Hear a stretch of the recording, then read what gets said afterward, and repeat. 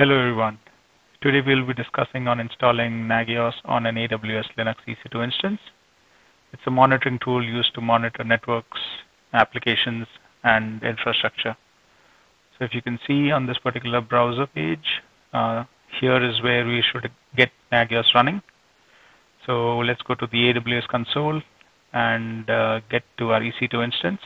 So I already have created an EC2 instance with AWS Linux image, which is already started, and I've connected to it using the PuTTY session. Let me just show you which instance I'm referring to. That is the Amazon Linux server mentioned here in the running instances. And make a note of this public DNS name and the IP address. So this is the server that we are connected to, and I have made note of the DNS name and the commands that we will be executing so that we don't make any typo errors. So the steps are pretty simple, not much complex. So as a prerequisite, we need to have Apache, PHP, GCC compiler installed. So the steps are very simple, like a normal install in a Linux. So you just do a sudo yum install and then put on the services there. So like we progressed with the HTTPD and PHP, let's do the GCC, and now let's do the GD level. Sorry, GCC. And press Y to continue. Yes. And now once that is done, install the GD devil.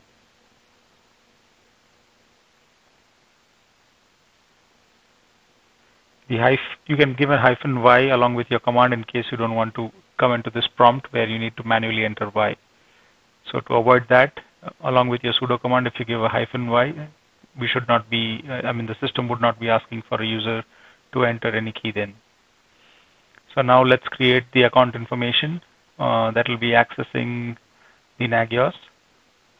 So it's just like normal steps of adding a user in Linux using the add user command. So I just create the user named Nagios, and I'll give a password for that. Sudo passwd, and then the username. Username is Nagios, Nagios in this case.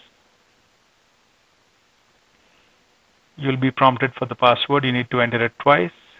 Just key in the password and then confirm the password once again. Once you're done with this, you need to go ahead and create a group. So it's again using the group add command. So sudo group add and then the name of the group that you're creating. And we will be modifying the user's secondary group. So we'll be mentioning it for Nagios and Apache. So you just use the usermod command. So once we've created the users and given the password and created the groups, we will be downloading the Nagios Core package and the plugins. So we are good with setting up the user modifications here. Now let us create a directory and download the packages in this particular directory. Let's name the directory as downloads. So we download the Nagios Core and the plugins. So just run the command mkdir and then use the ~downloads, which means that it will download in the home directory, and under that you'll be downloads folder.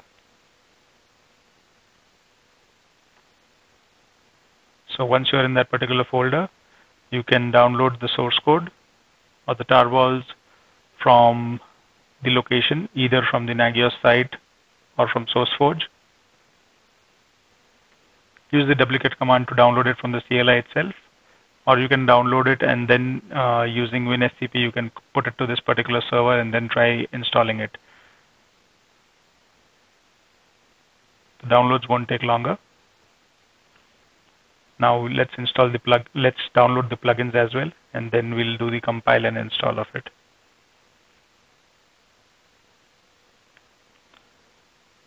So now we'll download the Nagios plugins. So the version that we're using is 2.0.3. So once that is done, we need to extract that particular package that we've just downloaded. So to do that, we use the command tar -x, x is for extract, and V is for verbose, and F is for forceful. So this part is done. Just go into the particular folder using the cd command.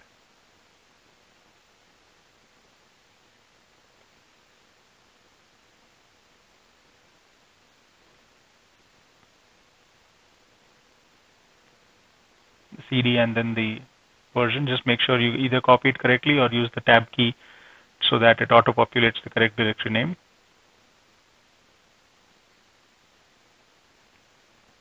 Now we need to run a configuration script with the name of the group that we just created, that is Nagios CMD. So we're just running the script. To run the script, use the dot and then slash configure.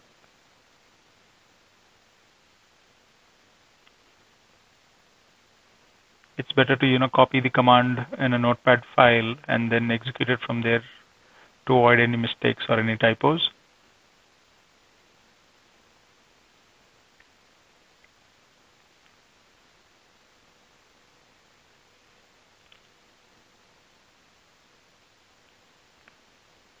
So now we'll be using the make command to compile the Nagios source code. So let me clear the screen and execute the command make all. So the make utility is used to determine automatically what pieces of the particular large program need to be recompiled, and it issues commands to recompile them so that you can make use of it in any programming language. We'll also be installing the binaries, the init script, and some sample config files using the same sudo make command.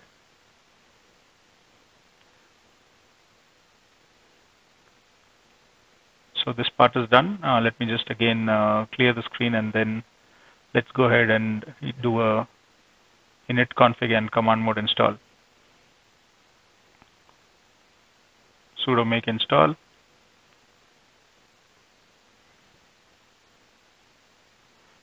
Sudo make install -init to install the to compile the init script. Let me key in the exact command. Let me just verify it.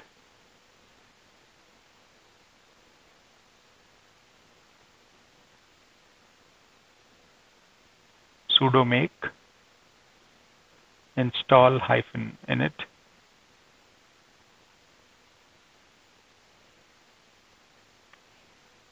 Now we need to run the command config.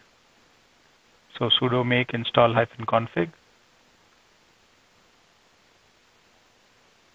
and also need to set the permissions on the external command directory. So have a sudo make for the command mode as well. So now we're done with the compiling part. We can go ahead and change the email address. So usually when you have configured any monitoring tool, we want the alerts to come down to a particular email address. So you can use any editor that you prefer. I'll use Vim here, and let me try and edit the particular file. So that's sudo, Vim is the utility name, and this is the particular path where we have the contacts.cfg file. So in this file, you can go ahead and modify the email address that would receive alerts coming from Nagios. So this is the particular file, and if you scroll down, you see something mentioned as email, and then you have the email address mentioned as Nagios at localhost. So if you see it's mentioned, change this to your email address. So that needs to be modified to your email address. In case you're not familiar how this needs to be done using this particular editor, you need to press the I key to go to insert mode, and then you can just hit enter, or you can basically edit this particular file. Then you can go ahead and copy the text paste it and then go ahead and modify it again. So you can just paste that, format it accordingly so that it's easy to understand, and go ahead and name this as anything Nagios at Gmail or your particular official email ID.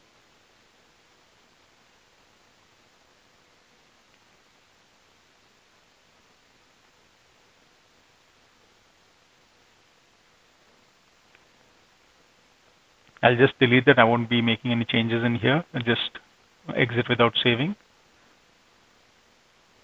Just verifying that no changes have been made. Okay. So once this is done, we need to go ahead and configure the web interface. So sudo make install web config -web config, sorry. And now we'll be creating an account as the admin account for Nagios, through which we'll be going ahead and configuring the further parts in Nagios. That is not part of this particular video, but we're just creating the user so that I'll just show you how this particular user can log in and then make use of Nagios. So you can use the command sudo ht-passwd. Let me just copy it so that I don't make any mistake.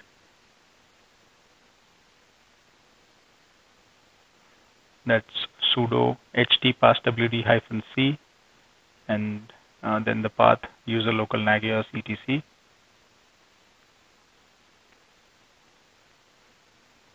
Once you do this, you need to enter the password twice. Please remember the password or make a note of it. And retype the password to confirm it. Yeah. So now this part is done as well. You can go ahead and compile the Nagios plugins now. We need to create, go to the downloads folder where we have downloaded the Nagios plugins. Extract that particular file also. It would be atar.gz.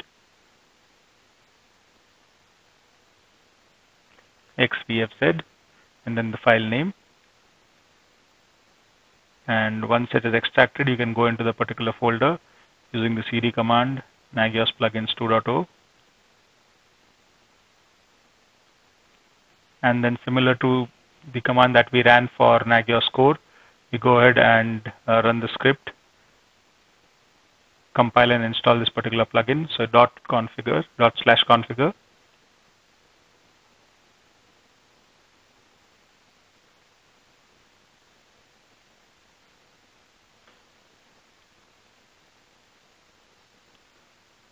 Just copy this particular command and execute it in the putty session.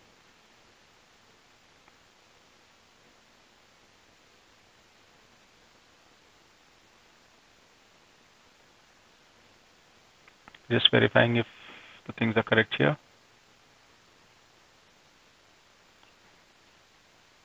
Actually, the group name needs to be Nagios CMD, so it was just mentioned as Nagios, so I've corrected that in the particular command.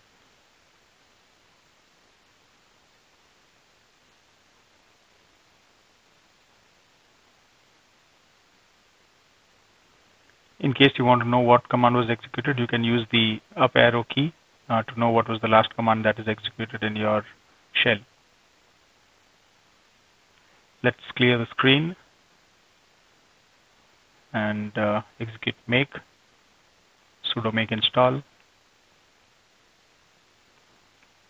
In a putty session, if you want all these particular commands to be saved, you can enable logging on your putty session so that all the output has been saved in a particular text file.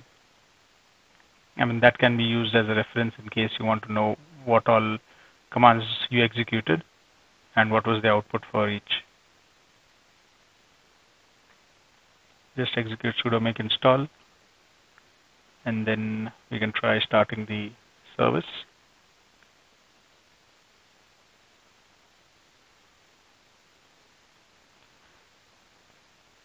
We'll use the chk config command. So this is to set this particular application or this particular service to automatically start when the system boots. So sudo chkconfig add Nagios,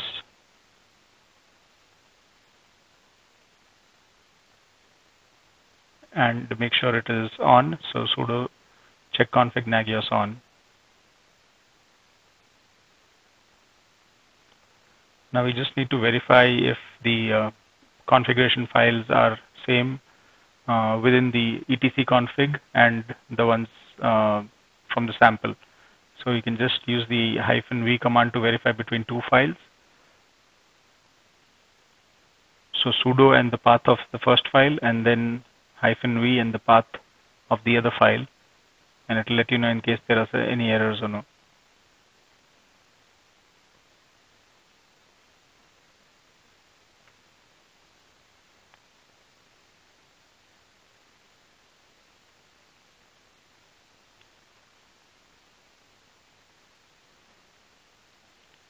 So no serious problems were detected during this pre-flight check. So everything is good there. Just go ahead and start the service. Sudo service, and then the service name, and then the start command.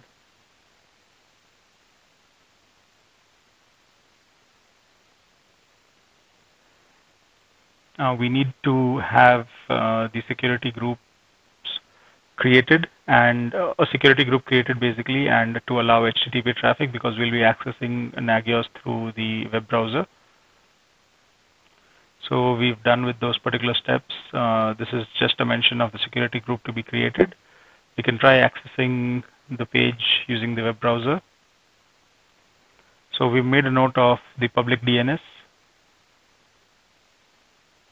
So this is the security group that is created, and we've enabled HTTP on that.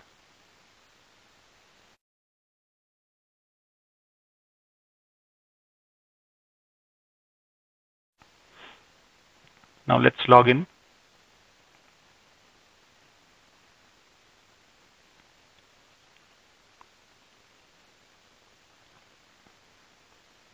So this is the machine, and this is the name of the DNS, the public DNS that we can use on the web page as the address. So I've mentioned that and put it as /Nagios, and let's try connecting. So that's the page which is open here. Let me just refresh and see if it starts up. Nope, I think we're missing something. Just let me check.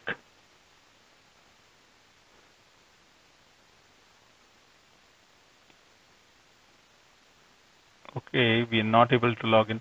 If you remember, we created the user who will be able to access, but we missed one particular step of starting the HTTP service, because it's the Apache service that's going to run. That was not running, so let's start that. And I think now we should be able to, yes. So we are getting the prompt to access the Nagios. Just give a Nagios admin and key in the password that we just created. And there we are. So we can now access the application, and we can further use the advanced features of Nagios to go ahead and configure your monitoring. However, that is not part of this particular video, but the configuration of Nagios on the AWS EC2 instance is done successfully. That's all on this discussion for now. Thanks for watching.